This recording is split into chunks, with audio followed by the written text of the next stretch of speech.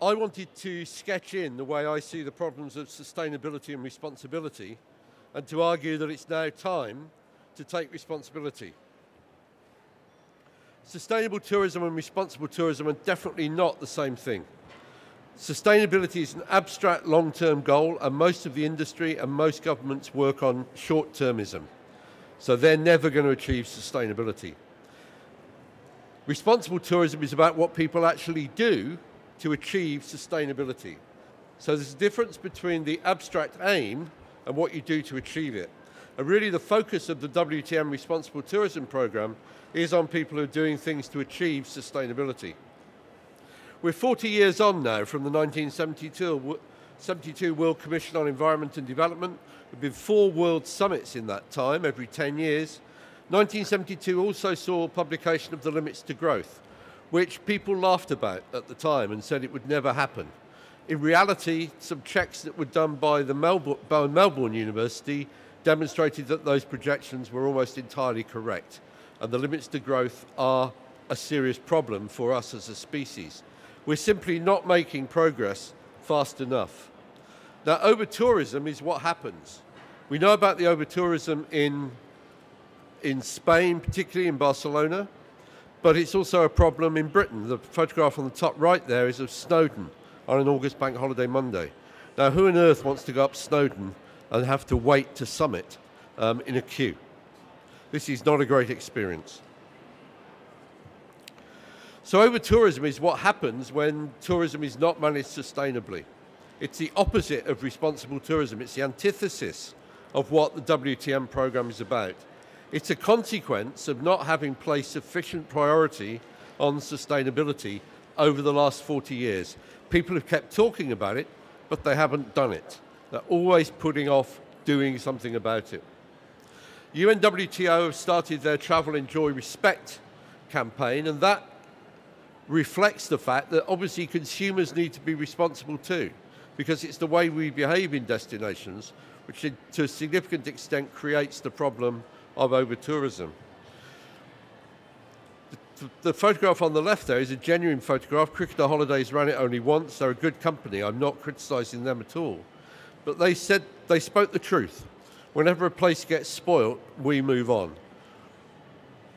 The consequence, of course, is what's called in Barcelona sometimes Carcelona. Good for the tourists, bad for the neighbours. What we all aspire to is the kind of thing they have in Ludlow, where visitors are treated as temporary residents. It's a much different experience to go there. But they manage their tourism so that they don't get too many visitors.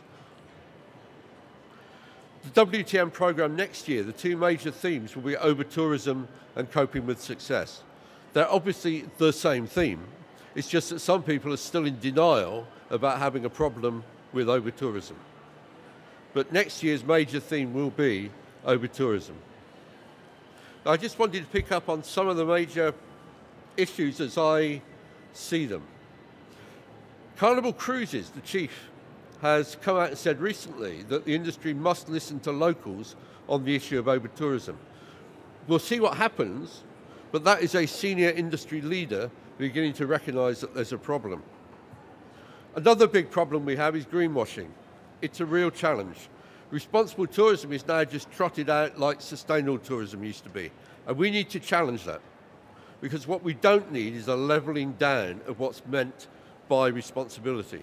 We need to be challenging people to be very clear about what they're actually doing and what the impacts of their actions are. The evidence matters, and you'll see that in the Responsible Tourism Awards on Wednesday morning on the global stage. We're recognising then some of the leaders in responsible tourism, and they have the evidence to demonstrate that they are making a difference. It's more than just words.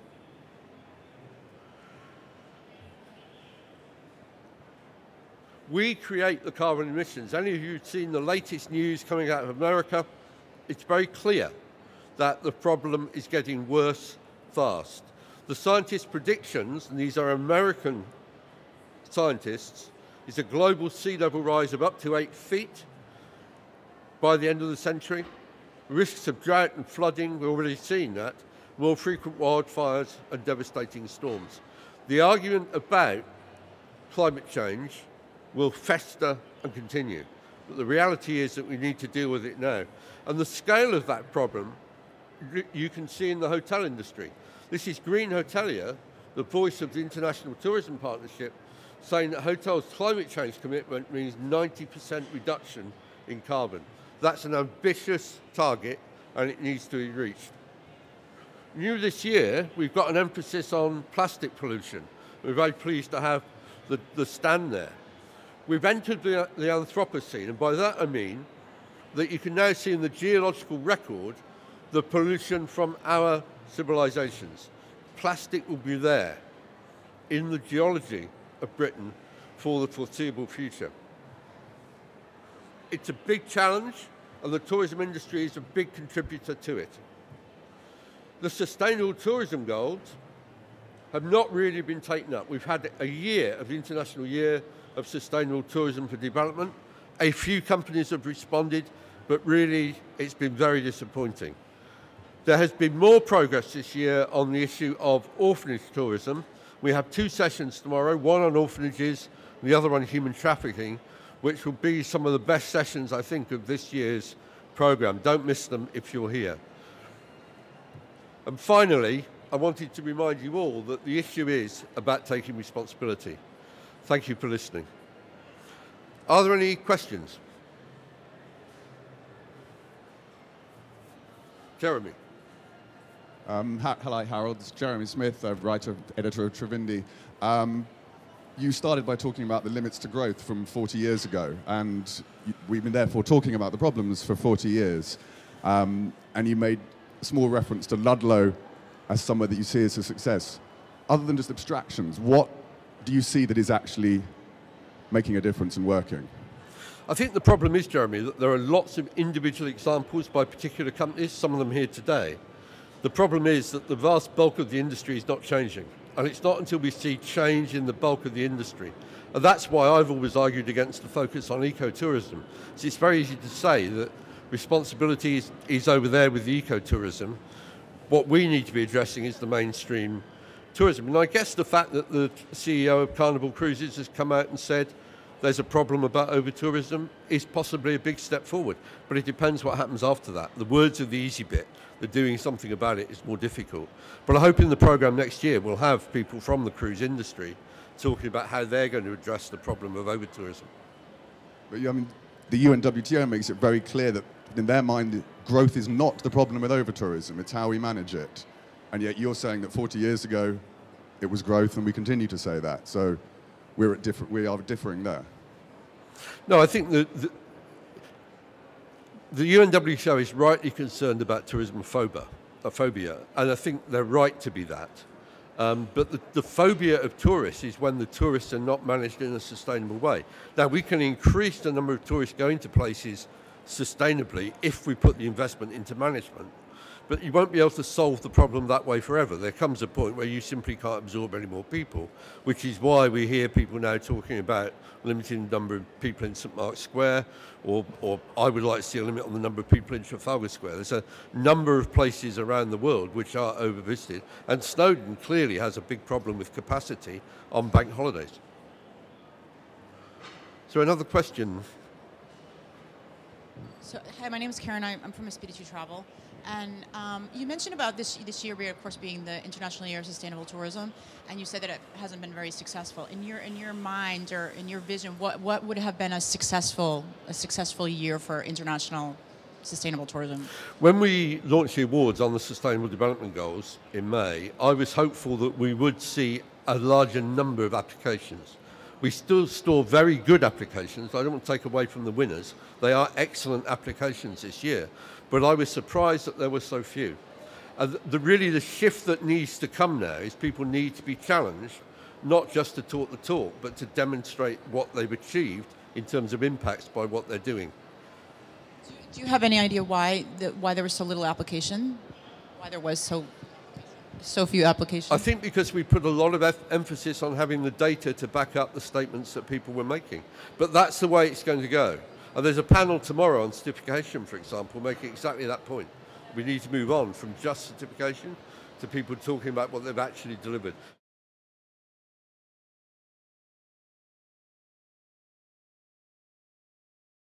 Increasingly, development agencies are using tourism as a means of poverty alleviation. However, all too often, they seem to overlook the economic, environmental, and social impacts of their interventions. But surely, I hear you say, aren't they doing this already? Well, the answer is that almost all talk the sustainability talk, but very few walk it in an impactful way. I'm going to present 3 very simple solutions. But first, let me start by giving you some context of the role of tourism in the developing world as a tool for poverty alleviation. Despite the focus of development agencies and the government on pro-poor growth over the last 20 years, poverty remains one of the world's greatest challenges. In 2013, almost 1 billion people, that's 12.7% of the global population, continue to live below the poverty line. Tourism is one of the world's fastest growing industries, and it has the ability to contribute directly or indirectly to all of the sustainable development goals. It represents one of the top 5 sectors for 83% of developing countries, and for many, it ranks as their first.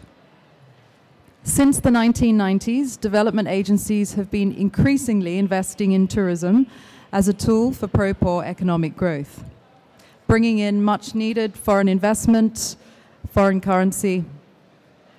However, the quest for short-term economic growth often leads to significant negative impacts on environmental, social, and economic systems.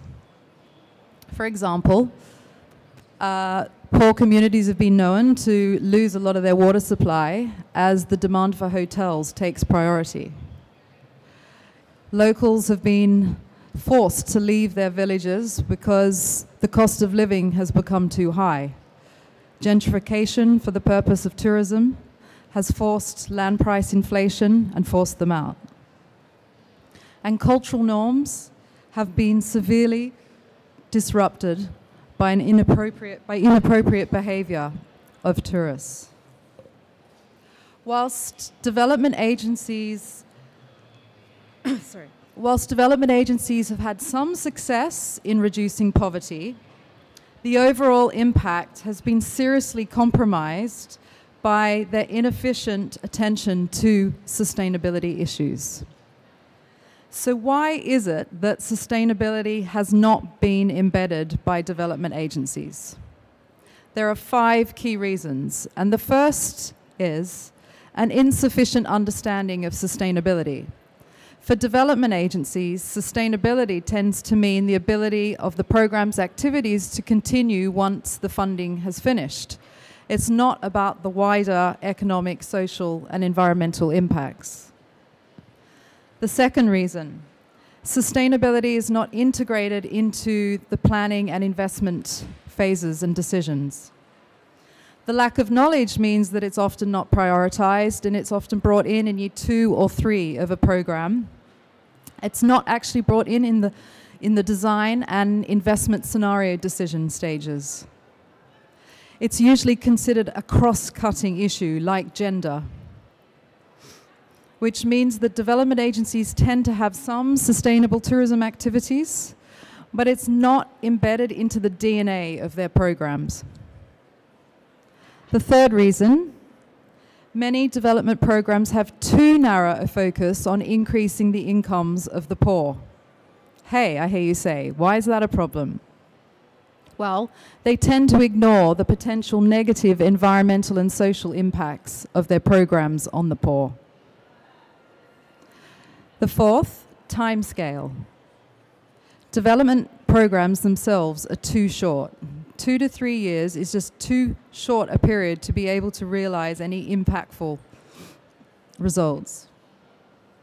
The Aga Khan Development Network is one of the few development agencies that takes a 10-year or more view on their tourism programs, reaping excellent results in some of the world's most challenging developing countries.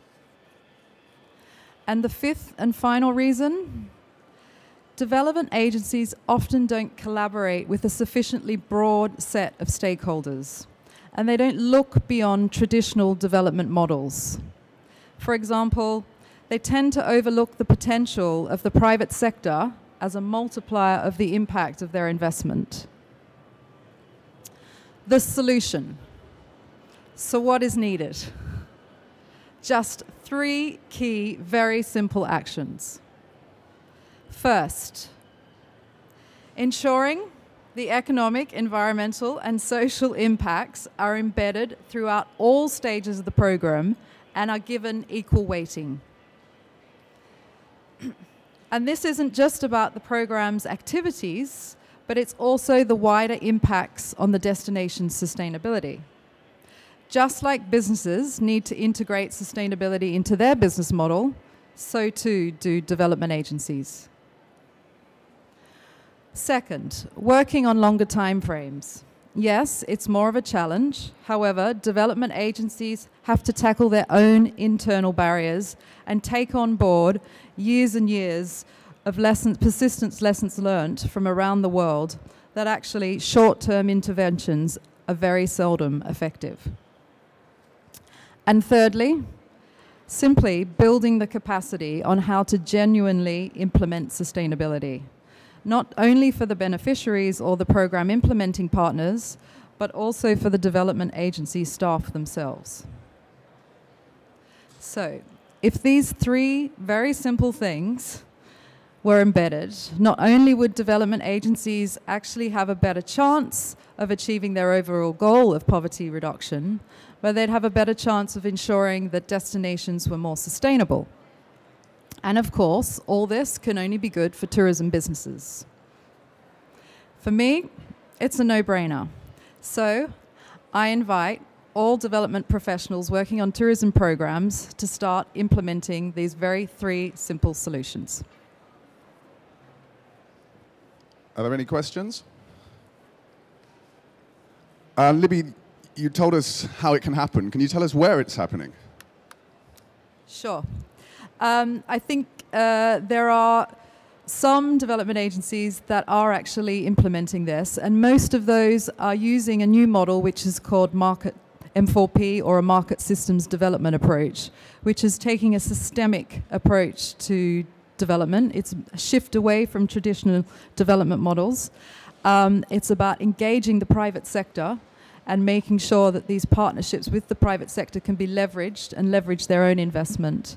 It's happening in places like in Laos and Cambodia. Swiss Contact is an excellent agency who are implementing sustainability right from the planning and investment phases and partnering with the private sector as well. There are quite a few other destinations, but certainly Swiss Contact, you'll hear very shortly that GIZ are also partnering with the private sector and taking a different approach with Explore. And specifically looking at the private sector, you didn't mention, but one of the problems is that the amount of money invested can be very high, but then leakage of an awful lot of the money going back out again without actually reaching the men and women it needs to get to. We're seeing this week with the publication of the Paradise Papers, and it's picking up on the Panama Papers, that there's an awful lot of complex tax avoidance going on that means that in the private sector, money that's supposed to reach where it's originally destined to simply doesn't get there. How can development agencies ensure they're not facilitating that? I think it's all about due diligence, and these days development agencies are becoming having to be much more accountable back to their donors and actually to taxpayers on where their money is actually going and the impacts they're having. So it really is about due diligence right from the very beginning in terms of planning and design phases. Thank you.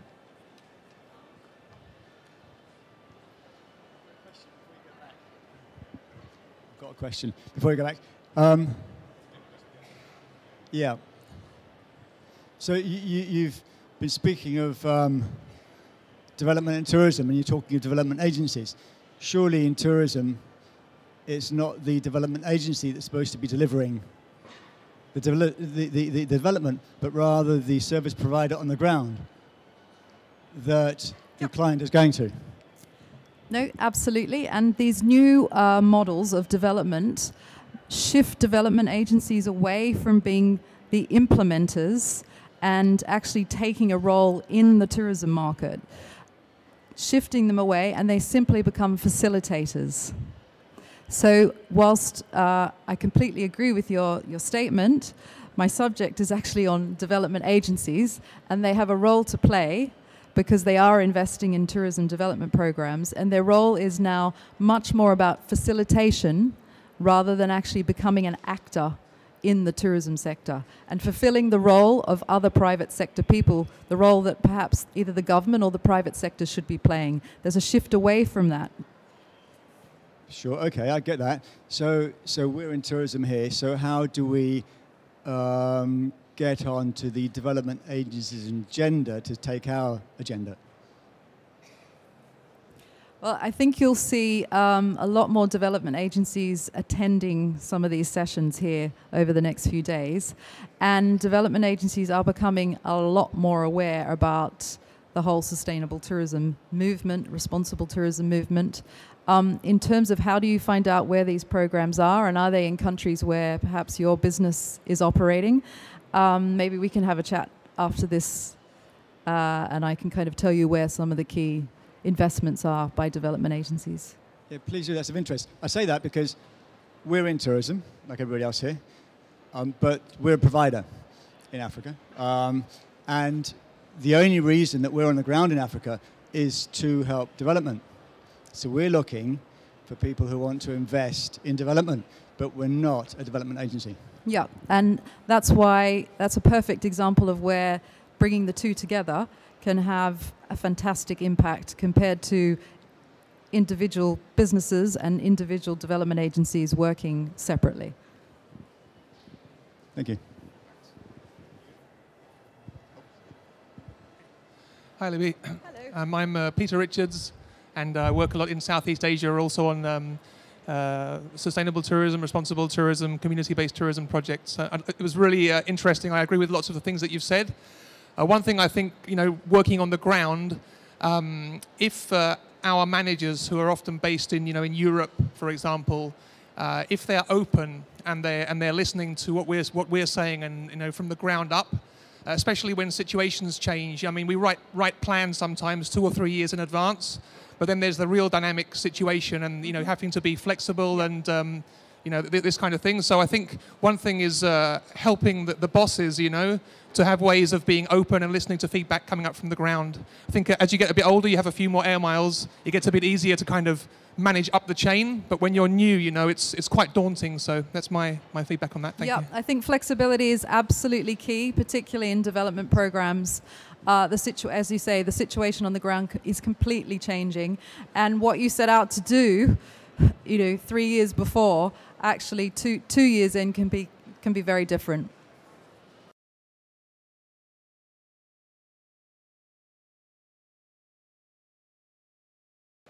Right, good morning everybody. My name's John Telfer. I'm a tour operator. I'm not an NGO, I'm not a consultant, I'm not into aid. But I had a very happy coincidence last May time. And to put this into context, I'll explain very briefly what we do as a tour operator. We run trips to 130 countries, small groups, about 14 people. Each has got a leader, each has been trained by somebody in-house, our house being in Farnborough, in Hampshire, and an email came through.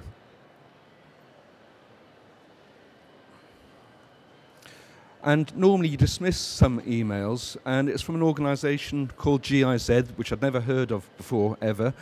And it was one of those miracle emails. It said, we'll provide support for providing training in a variety of countries to the tune of about 200,000 euros.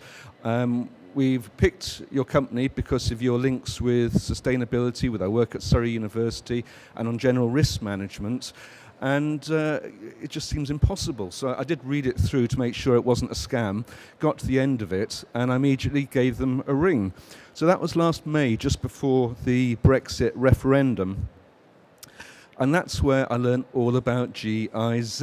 I'd never heard of them before, but they are the second largest aid agency in the world after USAID, I believe. And what they wanted to do was to form a commercial partnership. We wouldn't benefit financially, but they would provide the funding to get to people that we normally never ever reach. Now, we will train the tour operators in country. They're the people that book our accommodation, our transport, the flights. We will train our tour leaders that escort our groups, and they're 95% local. But what I've always had a concern about is, what about the extended supply chain? And I'm using jargon. I said I wouldn't use jargon before, but the extended supply chain, the drivers, the hoteliers, the local city guides, the people that never get any training or very limited training in many countries. So when we first spoke, it's all about adventure tourism. And my belief is that when it comes to risk management, and that's understanding the risks that you take, minimizing the chances of something going wrong, and when it does go wrong, having a plan in place, getting to these people is so important. It started off with high-risk activities such as mountaineering, but gently I convinced them to look at these people, because that is where education and training is best spent, in my opinion, rather than on technical sports. They spoke to a couple of other people in the UK, and finally we signed our deal, our contract, in June last year. And from that point on, it's flourished beyond what I expected. I mean, initially I thought, how is this going to work? Not having worked with an aid agency of any variety whatsoever, but they focus on deals with the private sector. What I love about them is that they train local people, so you don't have a Brit parachuted into a country. What their aim is to train up local people.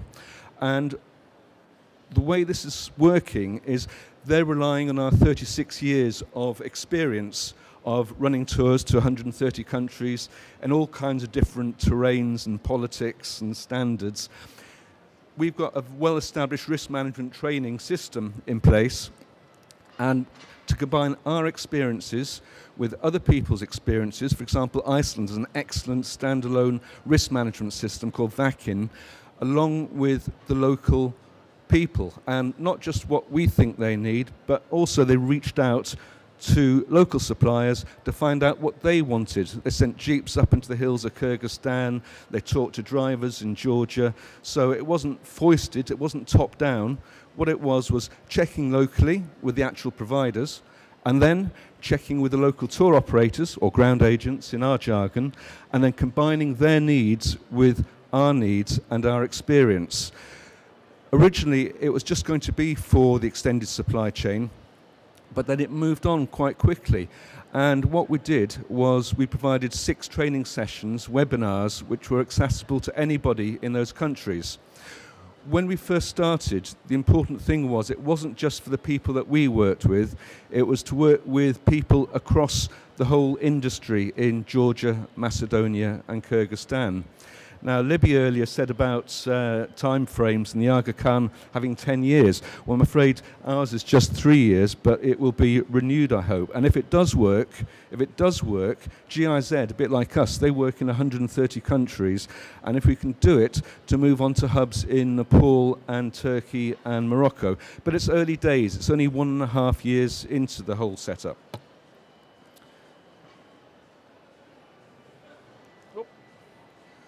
I'm not going to talk you through that because I think I've just touched on it. I'm not very good with PowerPoint, I just tend to speak. But their view is you train the local people and you train the local people to train the local people. That way you build capacity in country. They brought a level of formalisation that we're not used to as a tour operator, using their experience.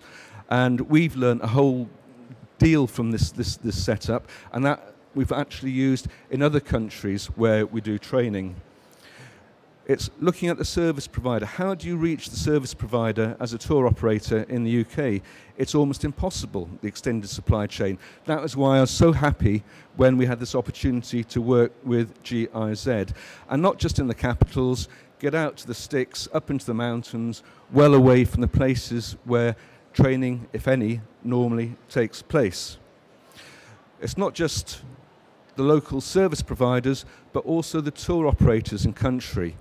If you can sensitize the main people in the capitals, the people that hire the extended supply chain, then the chances of this working is going to be much, much better. So we decided to set up training sessions for the tour operators that hire the extended supply chain, and then start training the extended supply chain themselves. It's all done in the local language. This is one from Kyrgyzstan, backed up by a certificate of attendance. Again, it's not a certification at all, but it's to show that people have been there for the training. Branded some stuff up which is visible for people it creates a bit of an impact. And this was the first session a couple of months ago in Bishkek in Kyrgyzstan, where people were taught basic risk management, incident management, first aid training, how to avoid a crisis happening in the first place by some very, very basic safety checks, but when things do go wrong, to have a plan in place or how to build a plan. That brings me to the end. Sorry to speed you through all that, but I'd be delighted to take any questions from the floor. Are there any questions? I've got one for you, John.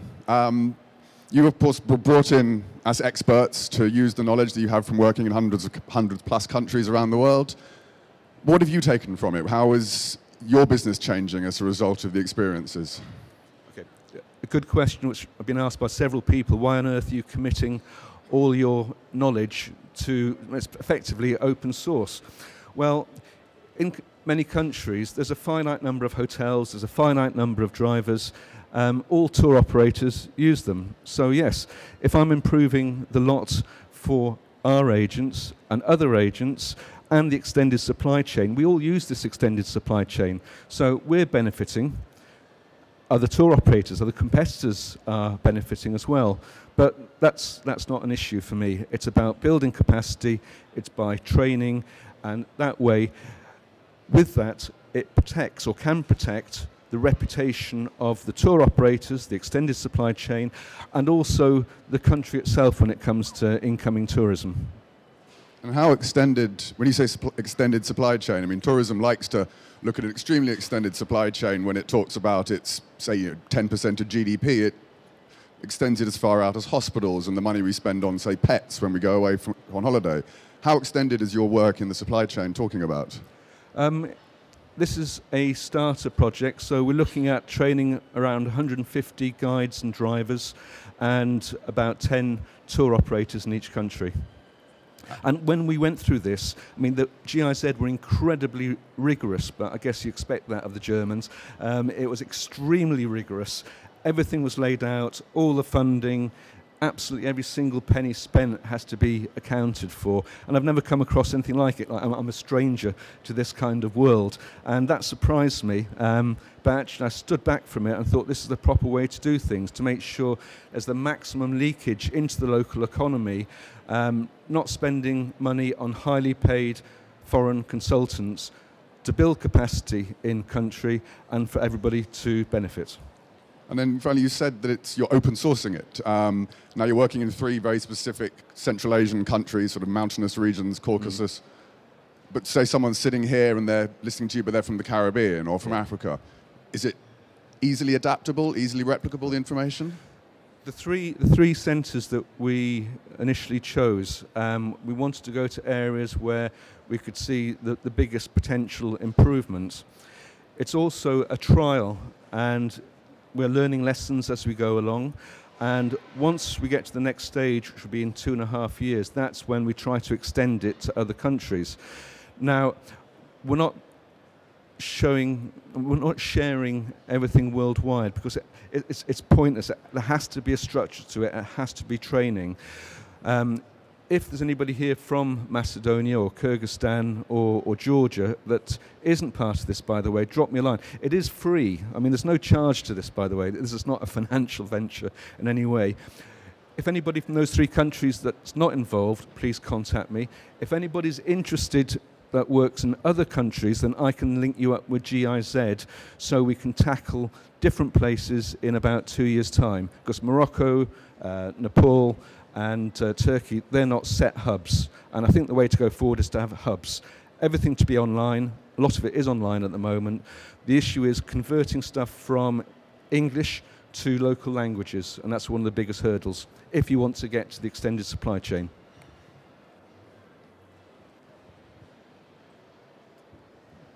Hi, John. I work in Mozambique, and we're doing a lot of capacity building there. Would love to have something like this going on. But I wanted to ask you about recruiting or selecting, or how do you go about choosing the guides that you're training? And do you try to influence that in any way, gender or age or any other factor? We don't try to influence, we're trying to reach as many people as possible. So in Kyrgyzstan, for example, we've got a number of stakeholders. There's a number of tour operators there, local tourism authorities, governmental bodies as well. So the whole aim is to encourage people to see this as something beneficial for the country, potentially, but definitely for the individuals and the individual tour operators, because by training you will protect your reputation or increase the chance of protecting reputations when something goes wrong, and even better, prevent things from going wrong in the first place. So I've got no guiding hand in who's picked. This is all down to the local organisations. Okay, thanks.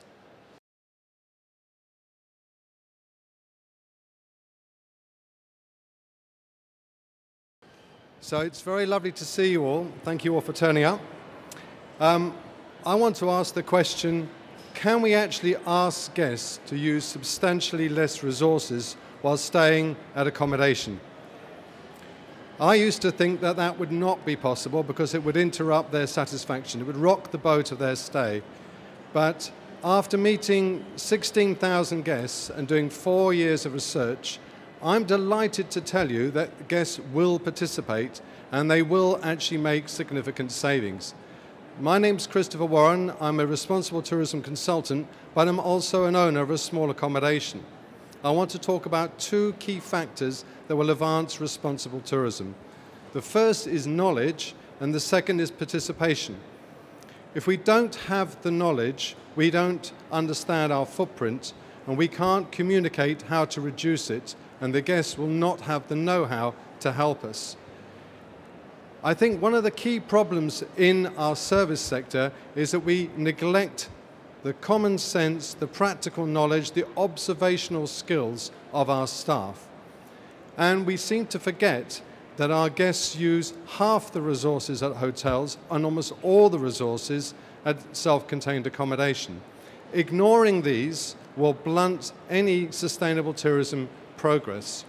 However, putting them together will give us a social technology that will empower and advance responsible tourism.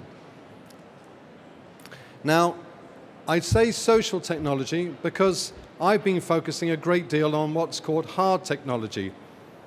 Most of us in tourist accommodation are finding the challenges of reducing our carbon footprint, of trying to reduce our ecological footprint, and trying to work within the limitations of eco-efficient technology a problem. Yes, I've got instantaneous gas hot water systems. Yes, I've got insulation and so forth. But I got to a point which is frankly a green ceiling. I can't go forward because the capital investment and the return on investment and the environmental footprint of all this new technology is questionable, like lithium batteries. Shouldn't we be right now trying to reduce? And by that I mean actually conserve. That means actually asking the guests to use less. Would that jeopardize our relationship with the guest? So I've introduced an innovation called My Green Butler. It's a smart system that provides eco-feedback that helps guests reduce their consumption. After a 17-month trial at 4 sites, what were the results? Well, we achieved over 30% saving in electricity and certainly a lot more savings in gas and water and firewood. Importantly, we reduced our carbon emissions by 20% because the guests had managed to conserve their resources. All these savings are over and above the hard technologies. These are social technologies. Did it affect their satisfaction? Well, no. Or rather, yes, because actually they rather liked it. 80% of people found the interchange, the interpersonal communication with our staff strongly added to their stay. 70% said they found the eco-feedback very informative and of value. Now, I've mentioned the interpersonal communication of staff. That's key. You have to train staff. So you can't just put somebody in front of a guest and say, please use less. You've got to train them. And that means you've got to be able to explain the different technology that's in your accommodation, the advantages and disadvantages. You've got to be able to talk to people, different types of guests, different seasons and different weather conditions, or even different times of day, to help them understand how to reduce. Knowledge is persuasion. But also, obviously, we can't just do this at one little accommodation provider. So I'm now trialing it in 3 countries across several different types of accommodation with some large NGOs and government organizations, and I'm going to freely share the findings at mygreenbutler.com. Sorry, I've got a cold. Now, I've mentioned this whole thing about social technology because over 14 years I've analyzed all our sustainably orientated innovation. And I found that nearly 40% of our innovations were organizational innovations. This is not surprising because we're in the service industry. We seem to be forgetting the importance of actually talking to each other and working together.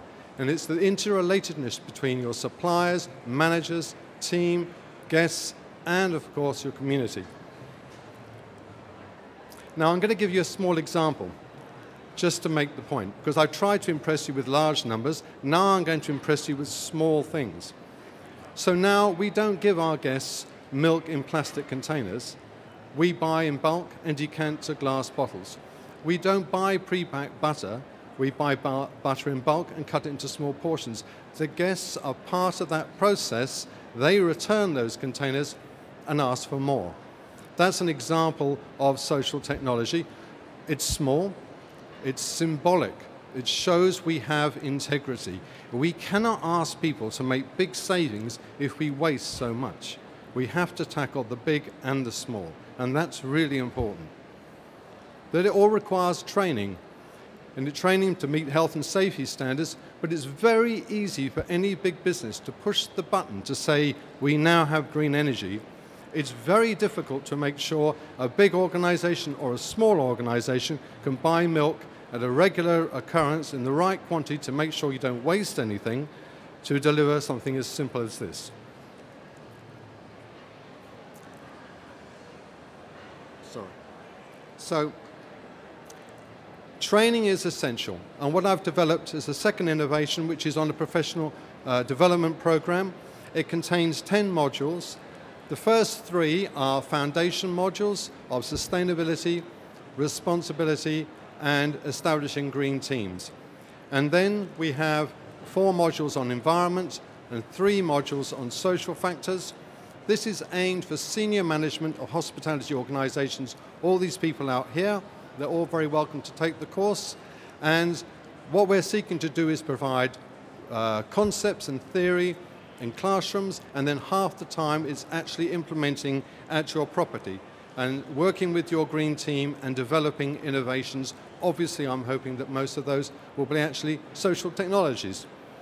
Now, what's so exciting is that this is now being taken up by one government who are accrediting this training, and they're applying it across their world-famous destination.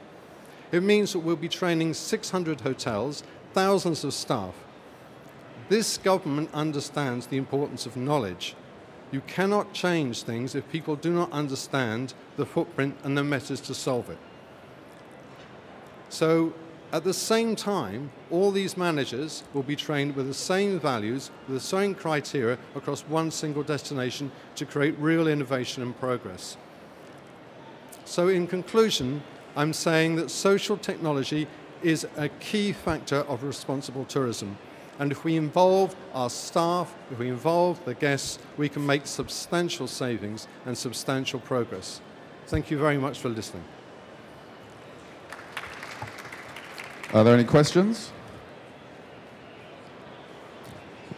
Hi, my name is Eva Sturm. I was just wondering, in which countries have you rolled out this program so far? Only in Australia, or? Are you talking about the Green Butler or Yeah, the the Green Butler. The Green Butler is in Australia, it will be in Dubai, and it will be in the United Kingdom. Are you looking to expand, like which would be the next places to expand to? I'm interested in expanding it across the globe, not to make money, but to get some change happening to all of this.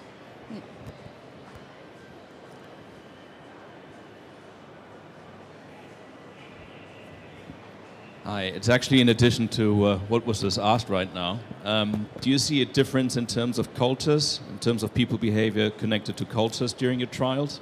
Yes, absolutely. Culture is an important lever. Everybody is different. And I think the problem is that we are standardizing too much communication and too much assumption. If I live in a country like, or let's say the Lake District, I do not understand the concept of water saving when I go to Egypt. It's just not in my everyday life. So we have to understand that people have different values and different life experiences, and we have to change that. That's why we need a green butler to help people, to guide people, just as we used to have. So your solution allows localizing? Must be completely localized.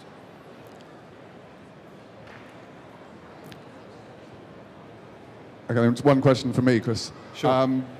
Over the year, you've looking into that we can do it, that communicating sustainability does work. What about how we communicate it? So how can how do we communicate it? How do we communicate it? What tone? The tone, excellent. The tone is the same tone as that I've been using. It's called politeness. I've been polite to you, and you have been polite to me. We haven't met each other, but we have an understanding of a certain etiquette. It's as simple as that. When you meet a guest that you've never met before, as a host, you're hospitable, but you guide them politely. We use it every day. Most of you have been looking at me with faces looking down. That's called negative politeness.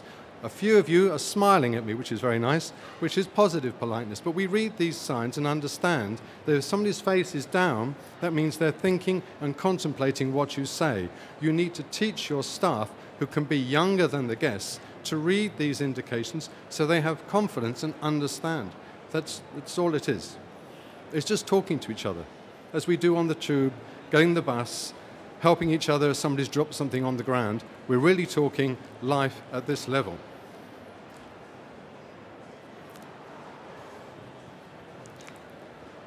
Fran Hughes, International Tourism Partnership. Brilliant idea, the Green Butler, but how can it be applied to bigger hotels where there's much less interaction with the guests? Well, Fran, this is my argument with hotels. While they start to try and automate everything, I'd like them all to consider to bring the idea of hospitality back to hotels, to employ people, to start talking to people. The more that hotels distance themselves from their guests, the harder it will be. The more hotels standardize their environments, the harder it will be. So I'm not going to suggest to you that I have a magic wand and this will solve everywhere the same way. It won't. But I do question this whole concept of how hotels are going, and that they are losing that interpersonal communication with the guest. And we don't feel being respected, and we aren't treating them in the same way we might have done once. So I think it's a problem with their product, and they don't have the aspect of social technology that is key to enable them to advance, to make substantial savings, which don't cost a lot of money.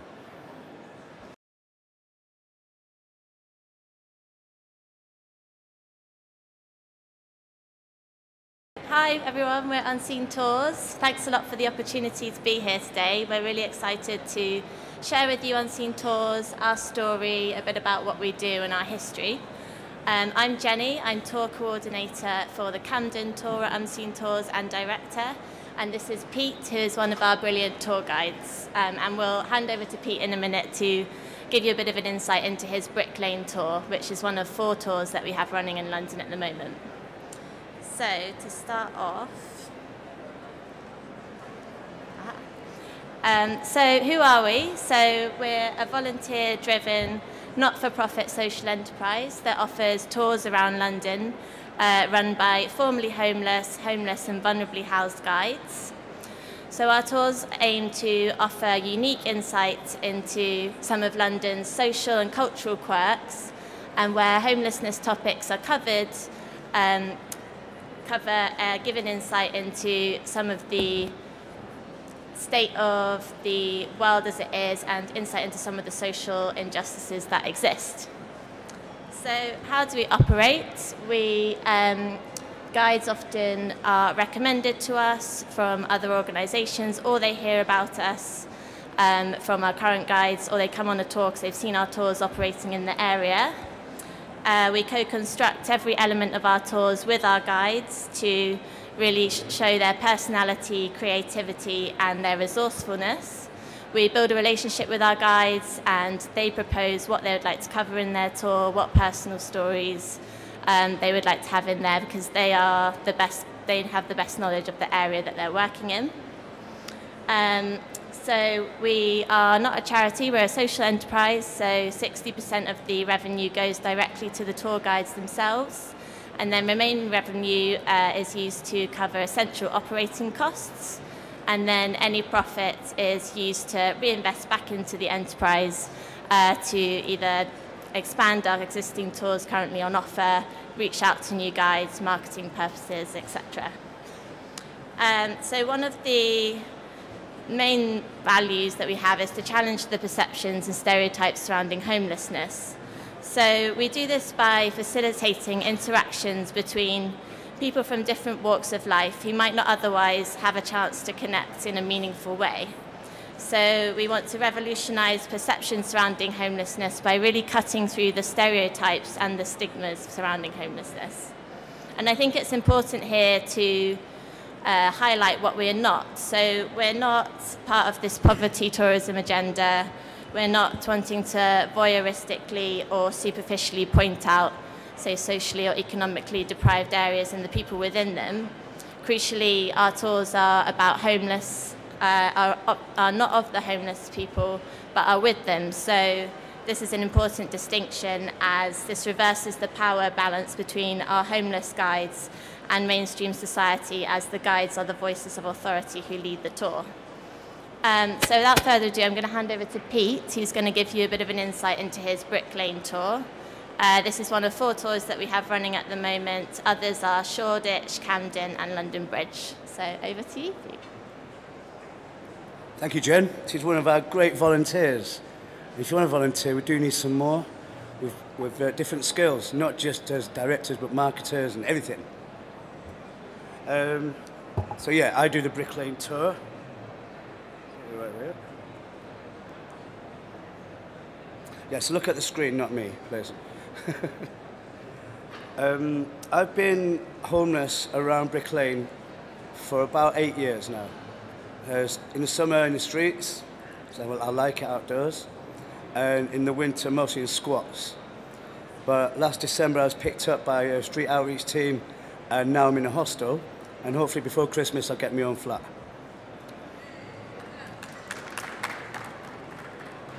Now, I'm actually going to take you on a whistle-top tour of Brick Lane. The area it's in is actually just on the border of Spitalfields and Whitechapel. Brick Lane splits those in 2. When we get to Whitechapel, because we actually meet at Aldgate Station, which is in the city, and there's a short walk to Whitechapel, to Altabali Park, where in the 1970s there was a horrific murder by the National Front.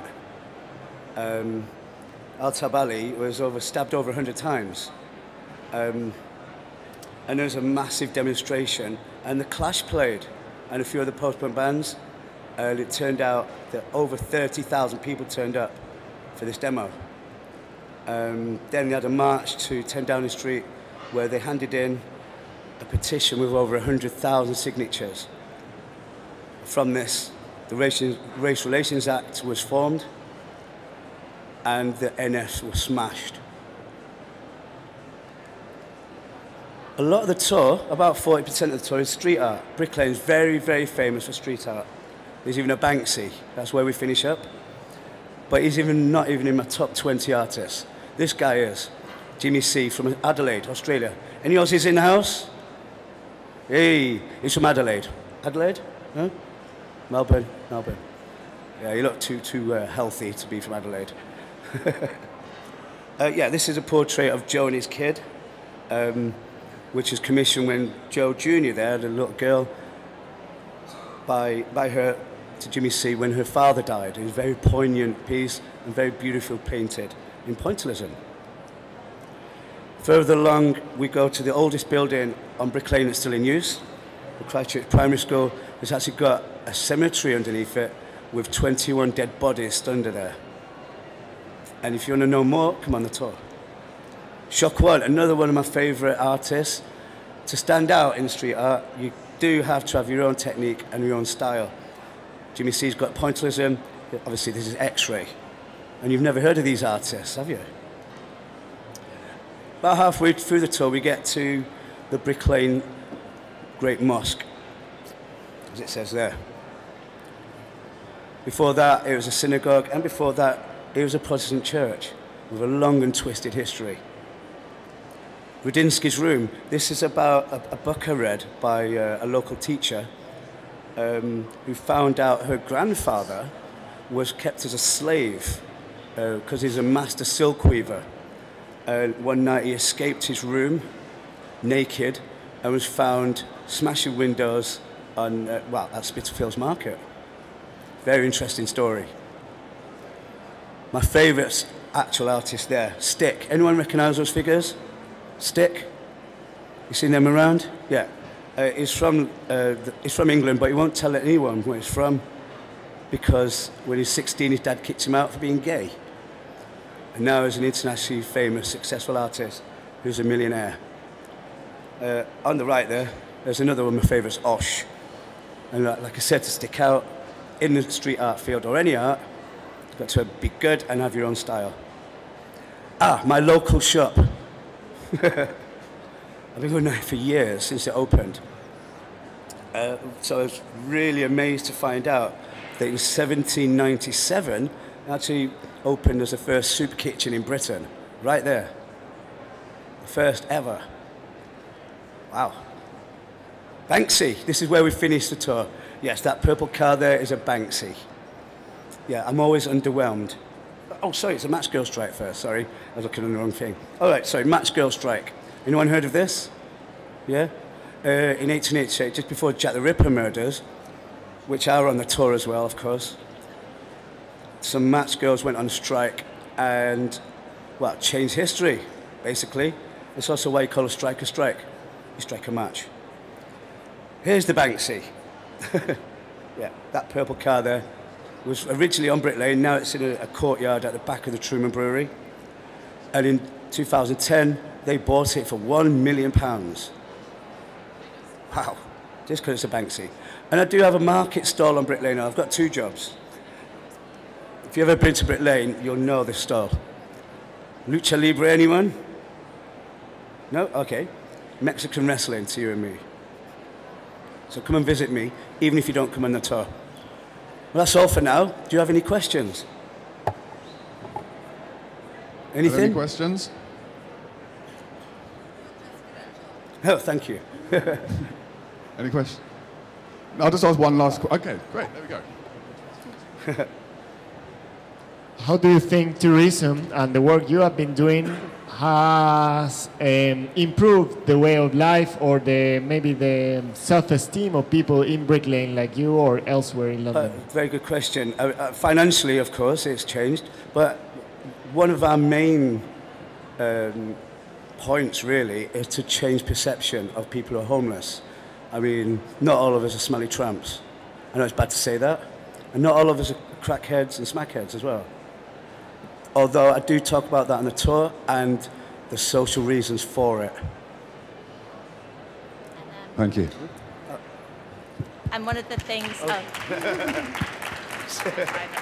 Okay, we're going to move on because we've got one more talk to get in before 10:30. Do you want to say something? Sorry. No, that's fine. Thank you. No, we'll say it because they're setting up, so go ahead. Perfect. Oh, so it was just to say that as one of the parts of challenging these stereotypes and perceptions surrounding homelessness, how Unseen Tours came about. We were inspired by an informal volunteer network called Sock Mob, who run weekly tours around London or walks to engage with people on the streets using the ice-breaking power of just giving a pair of socks. And we were really inspired by the voices that we'd spoken to on these tours and the resourcefulness and creativity of these people that often don't have access to paid opportunities available then to harness all of these skills. So that's how our organisation was born.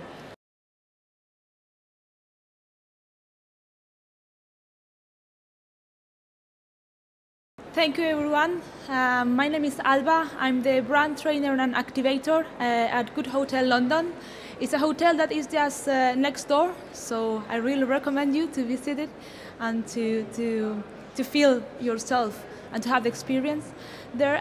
Today I'm going to share with you about a different way of doing businesses, slightly similar as my colleagues before. So Good Hotel started in Guatemala. Our CEO and founder, Martin, he went backpacking in Guatemala. He met this girl, Mirna. He was volunteering in a day childcare, and he decided to buy Mirna a pair of shoes. And this is when he realized that he could even do better. So something else for Mirna, for her family, and for the community. So after that, after meeting Mirna, Martin decided to found Niños de Guatemala. Nowadays, Niños de Guatemala is an international recognized NGO. It's running 3 schools and educating 500 people, 500 children.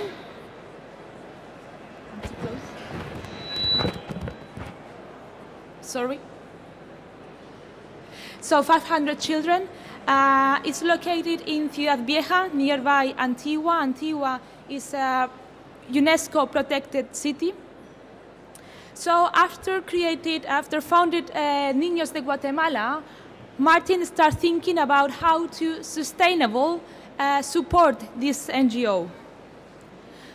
And this is when he started thinking about a different business model that is based on 2 different paradoxes. First one is about how to do business, but at the same time doing good. So we aim to have profits, but we also aim to run social projects. And the second paradox is how to do good, but also offering premium quality. Because it's not because we are a social that we are not focused on providing good experience to guests. So this is the 2 paradoxes that help Martin to create Good Hotel. We also we want to do all this business based on people, and this is how we create our values. So we do business, we do good, we offer premium quality, we love people. People is the core. And we also love to think differently. And this is how we can name our business model. So we are premium hospitality with a cause. We are a profit for non-profit business offering beautiful hospitality experience. So we aim for profits, but we reinvest the profits on the business to grow and on our social projects. But how we do good, because sometimes it's a bit soft, but we have specific goals. So we measure our success by the number of unemployed locals we help move out of unemployment. So I'm going to talk about it later, but mainly we want to train people within the hospitality industry, the same amount of people as the staff working in each hotel. Also, the percentage of total sourcing that goes to local business. So we aim that 70% of our suppliers, that they are from the local area. And the number of kids educated, as mentioned before, nowadays is 500 kids that we educate, and cash donations to NGO partners. So every direct booking, we we take £5 for the NGO, and more or less is 40% of our bookings is direct bookings, and £5 goes to the NGO. So we started in Amsterdam. Good Hotel is a Dutch company. And we stayed there for a year in Amsterdam. After a year, because we are a floating platform, you can see the picture on the corner on the left, on the right, sorry. After a year in Amsterdam, we moved the platform with a submersible platform and then pushed by a boat, as you can see in the picture. It was challenging, as you can imagine, because we had to cross the channel, taking in consideration weather conditions, and, well, it was a big project. But then it arrived a year ago, the platform, and so then we introduced the profit for non-profit business into the London hotel scene. In the meantime, in between Amsterdam and London, we opened in Guatemala, so in Antigua. It's a former private mansion. It's a boutique hotel, 20 rooms. We are now thinking in renovate it and make it bigger. We train there all the staff. It's most of them, they are single moms, and they are the moms of the kids at the schools run by Niños de Guatemala. So we offer also a job to the moms, and this is how we create and we close the circle. So we also partner with local business, and in Guatemala, all the profits goes to the NGO. And we are now here in London. We opened 2nd December last year, so it's almost a year now since we are open. It's a redesigned floating platform. It's industrial design. We are lucky because we have views on the river, so it's a unique property in London. We have 148 rooms, and mainly the way that we do good here in London is through the good training program that I'm leading. So we aim to train 60 people per year, the same as number of staff that we have currently at the hotel. This program started in in Amsterdam. They trained there 100 people. We aim for 70% rate of success, meaning that 70% of the trainees, they find a long-term job. This is here in London. We partner with Newham Workplace. So this is also how we try to be as local as possible. So Newham Workplace help us to recruit candidates. And this year we already trained 3 groups. So first group is almost everyone is already working. I really want to thank our partner hotels. We have Park Plaza Westminster, Andas, London, Liverpool Street. So we have good hotels that they are really interested in participating with this good training program. And second group is currently looking for a job.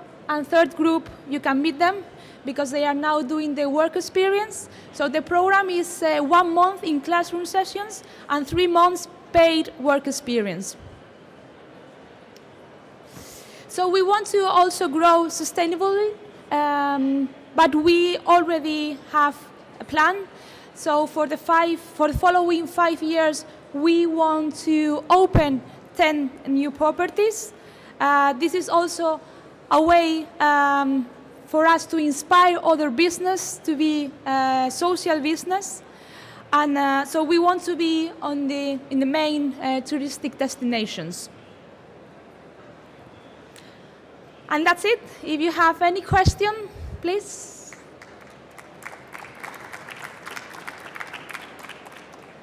Are there any questions?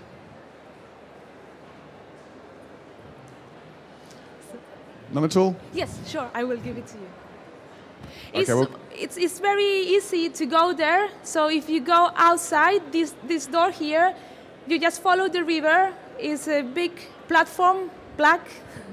So we have good coffee, and then you can meet our trainees and our staff. They will be very happy to welcome you. And anyone who likes talking about responsible tourism in the evenings after they've finished work, tomorrow evening we'll be having a networking evening to talk about responsible tourism at the Good Hotel. From 7 o'clock onwards.